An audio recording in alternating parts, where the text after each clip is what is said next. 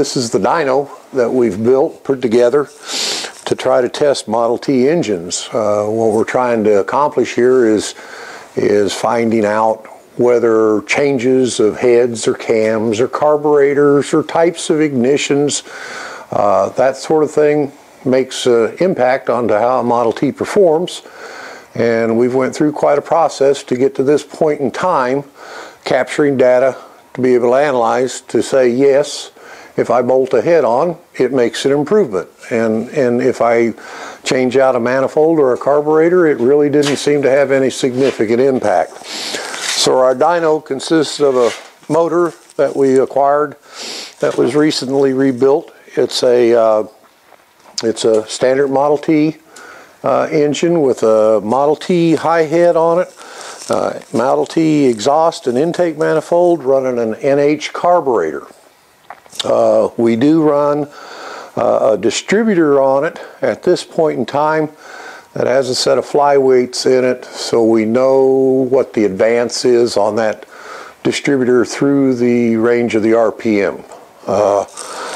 So you'll notice that we do have a distributor. I hope you enjoy my throttle mechanism. This is how I'll accelerate or decelerate the engine. The air tube here is strictly to get the heat away. This creates a lot of heat, and you'll notice that our radiator is mounted off to the side so we can access to the front of the engine for changing cams or whatever kind of work we want to do. It also makes it more accessible for taking an engine in and out. I've got this piece of pipe up here just to get the air up above, and we've got a device here made by X-Tech which is recording the barometric pressure, the humidity, and the temperature that the air is seeing as it goes into the carburetor. We've got a coil box on here. Eventually we'd like to put a set of Model T coils on here and see if we can see any comparative difference between distributor versus coils. The Taylor water brake here that we'll get into more information here in a bit on is nothing more than a way of measuring the torque. Little control box on the back which has a starter switch and on-off switch for the motor, and it rattles horribly and it will be relocated. This is a works in progress. You'll notice that there's C-clamps holding different pieces on, and so like I said, it's a work in progress. Do we really want that mounted here and that sort of thing, so it makes it easy to change out. But I'm going to get ready and we're going to start the dyno up. And basically all I'll do is I'll get the engine running. I'll open up a water valve back here on the back, fill up the brake, come up here and give it full throttle. We've got a computer over here in the background that'll capture that data, show us what the torque is, and read the performance of the engine 12 times a second through the course of the run. At the end of it, we'll be able to take that data and should be able to analyze it and know exactly what maximum torque was, maximum horsepower, at what RPM, and how the engine performed through the course of a run.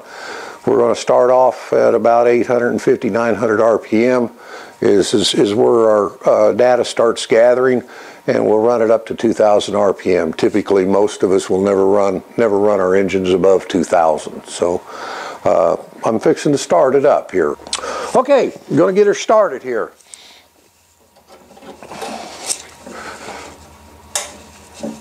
Give it a little gas, hit the choke.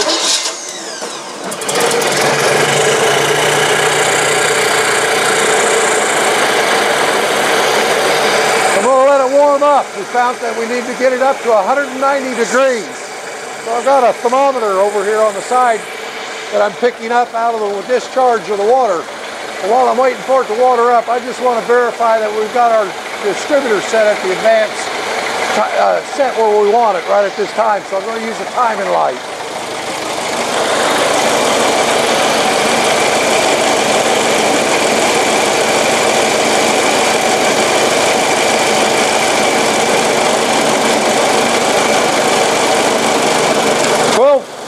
Twelve degrees. We got 12 degrees advance on it. That's where we're starting out at. So I'm going to go ahead and put a little water, get a little water in the dyno. You might hear the engine lug down a little bit.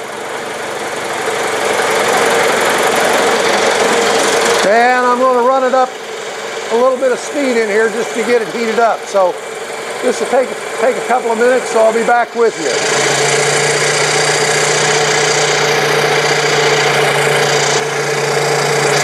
Okay, I've got it up to temperature. I've got water in my dyno. I'm going to go ahead and speed it. I'm going to open the throttle all the way up, and then I'm going to shut off my water supply and open up a valve on here to let the water vent out of the dyno. This takes several minutes to make a run, so here we go.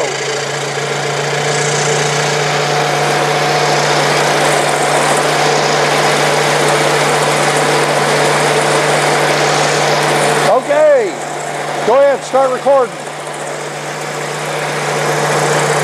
So our computer now is capturing a log file, reading out what's happening at the RPM versus the torque. And like I said, this will probably take a couple of minutes to get done, so enjoy the motor running. About this dyno, it's going uphill all the time. We're lucky if we can get about 3 runs to a gallon of gas. She's working.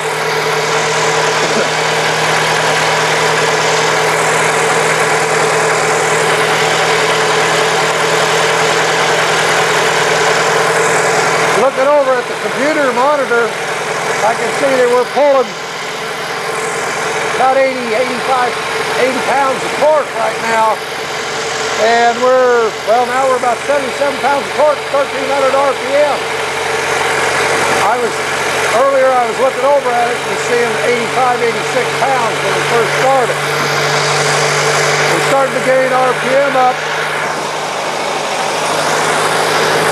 I'm going to use this little handheld tach, and I'll shut it, or timer light, and I'll shut it down when we get to 2,000 RPM, a little over.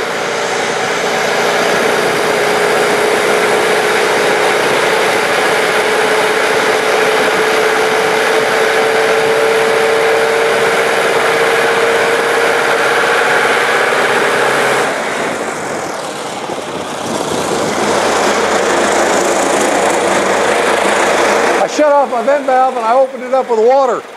The dyno gets rather hot.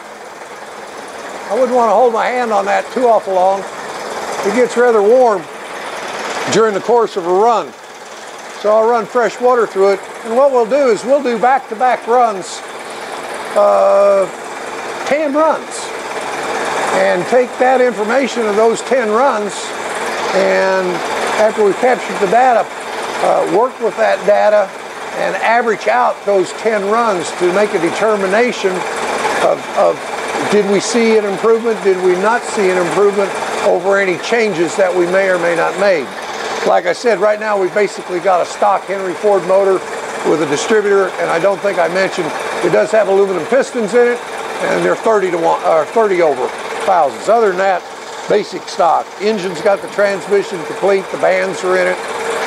I don't have a starter on it, and I don't have a generator. Those are just plugged off, mainly because I change motors in and out.